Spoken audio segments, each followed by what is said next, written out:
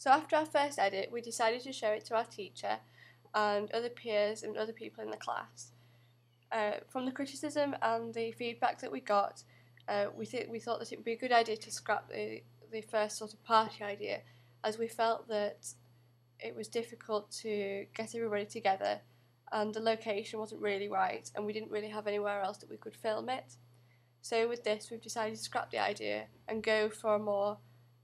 waking up and getting ready to go to school, and then with the first sort of school scene before school starts.